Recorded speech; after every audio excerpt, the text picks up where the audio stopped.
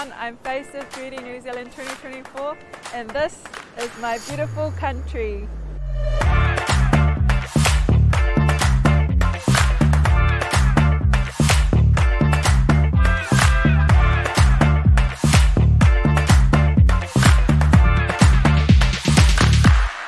Aotearoa, New Zealand is known for its beautiful beaches, indigenous culture and competitive sports scene. The country is split into two main islands, the North Island, Te Kao Maui, and the South Island, Te Waipounome. I live in the North Island of New Zealand and grew up in a small rural town called Tolaga Bay, which is one of the first places in the world to see the sunrise and home to one of the most impressive wharves stretching across the southern hemisphere. The local people of New Zealand, often referred to as Kiwis, are known for their friendly, easygoing nature and their strong sense of community.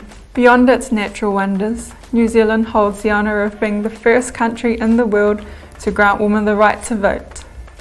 The country has had 3 female prime ministers, all of whom have broken major barriers in a mostly male-dominated political profession, serving as role models and paving the way for future generations of female leaders. I belong to the Indigenous people of New Zealand known as Māori, and I'm deeply connected to my culture. The Māori customs and the language known as Te Reo have significantly influenced New Zealand as a nation. Te Reo is one of the country's official languages, and each year we celebrate Māori Language Week to promote the use of Te Reo in the community. Someone who inspires me is Oprah Winfrey because of her perseverance and resilience in overcoming challenges. Her life story shows that with perseverance and courage, women can break barriers and make an impact, no matter their background. As someone who has navigated through my own set of challenges and obstacles, I draw inspiration from public figures such as Oprah. In my professional life, I channel this inspiration into my role as a registered nurse working in a paediatric ward.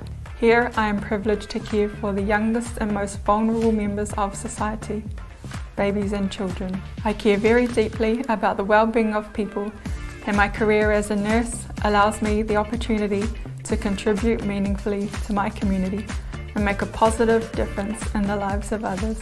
When I'm not working as a nurse, I like to continue my commitment to helping those in need. In the past year, I raised money for Brave NZ, a charity dedicated to educating young people about sexual harm prevention and offering support to those who have been affected.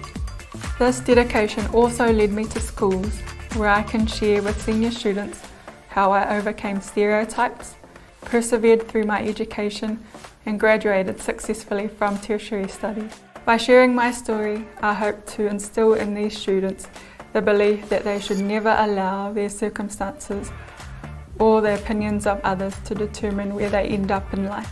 I am currently working on running Empower Me workshops in my community that focus on confidence building, leadership training and personal growth.